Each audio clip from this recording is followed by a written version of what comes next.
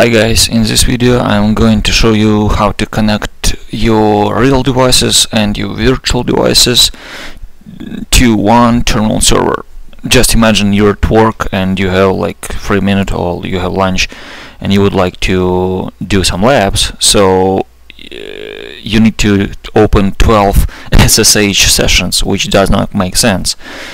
Terminal server, you just need to open one SSH session and you're all set. Okay, let's start. First of all, you need a program called serial2net. You do this one. It's already installed on my box, obviously. Then you need to modify it. So you go to, I'll show you the modified file. It's gonna be etc. Okay, you go all the way down and you modify these lines. So 3001, it's our local port. We're gonna be telnet localhost 3001, and it would transfer you to device USB 0, 3002 USB 1, etc. All of this stuff is for like Cisco devices, works perfectly.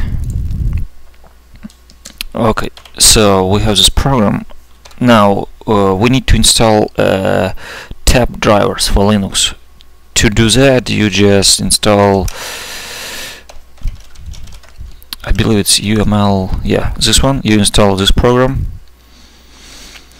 Then to actually start the tab driver, you do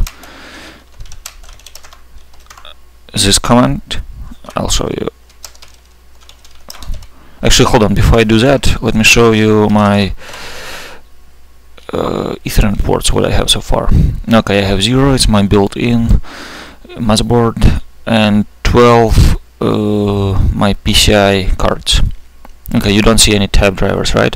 This stuff, it's from my VMware stuff. It's, yeah, it's not from here. Okay, we do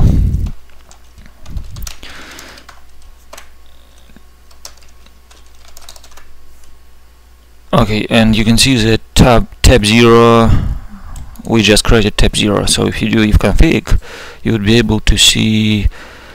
Okay, you don't see it because we didn't put any like configurations under this tab. So let's put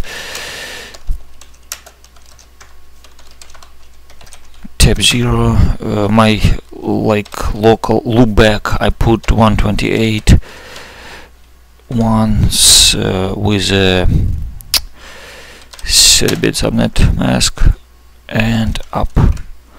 Okay, now we should be able to see it. Okay, here we go, our tab 0, IP address, mask. We all set. I picked this IP address because my my virtual terminal server uses 128.0.0.2. In your net file, all you got to do, you go under the terminal server instance, console 2000, and you do fa00 equals nio tab 0. Yeah, pay attention because it's kind of a little bit different than this one. You see, it's nio Linux Ethernet, and here it's nio tab 0.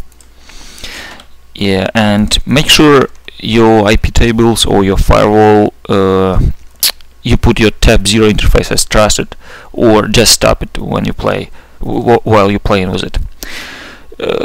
I spent like 30 minutes yesterday troubleshooting, and it was my firewall issue. Not fun. Okay, I think we're ready to start. I have the script to run dynamips.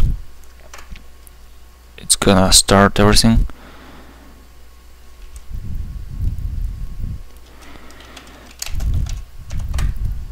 Okay, while it's loading, I think we're gonna be able to telnet to port 2000. It's our terminal server, virtual one. Oops, it's gonna be localhost 2000. Let me. I'll show you what we have in run config. Okay, no IP domain lookup. You don't want to obviously spend time waiting if you made some typo. And our host statement. So IP host R1 equals 2001. This should be the same as you put in your net file. So, and our loopback address that we just created, it's our tab 0 interface on Linux box. Now you see these 4 switches, these guys are real. So, and port 3001, it goes to my USB 0, 3002 goes to my USB 1 using that program USB to serial, and the same loopback address, our on Linux box address. Also you need to put okay, it's fast ethernet 00, you put 02, and IP route, default route points to our loopback on Linux box, tab 0 interface IP address. Before you start doing anything, just try basically ping your tab interface. Here we have 02, so our Linux is 01. Okay, we're all good. So now we can do connect R1. Okay, we R1, Ctrl Shift 6X, connect R2. Okay, everything works fine. Let's try to connect to our real switches. So the idea was to bundle like virtual devices plus real devices into one terminal server. So we sessions. Okay, we have R1, R2, and let's try to connect to real devices. Switch 1. Yeah, you see this because I didn't start my switches yet. Okay, they're up. Let's give it a second. Connect switch 2.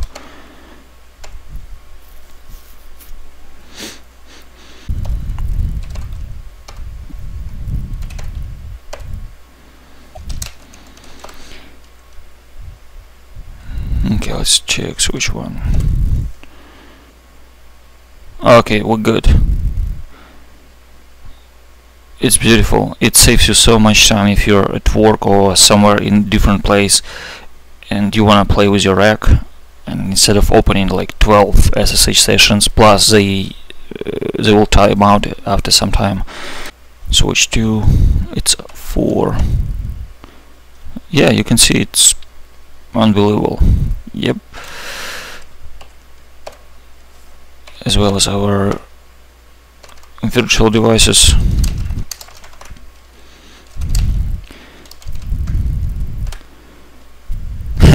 You see, when you do show inventory, it's some weird when you do it on virtual device, and I'll show you the difference on real device.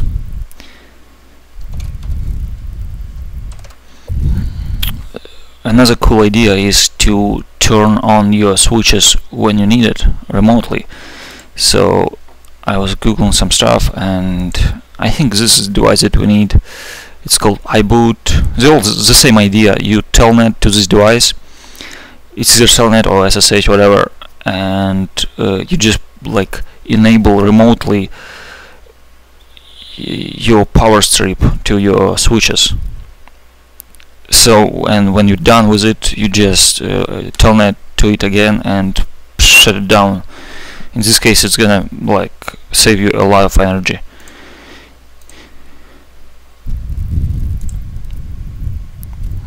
Okay, I think it's our switch. Yep, it's real switch. I'll show inventory. You see, we have serial numbers. Everything's here. Looks like a real device. It is a real device. Again, when we do show where here, you're gonna see lots of bullshit, but it's real. It's not real, it's virtual device. Okay guys, thanks for watching.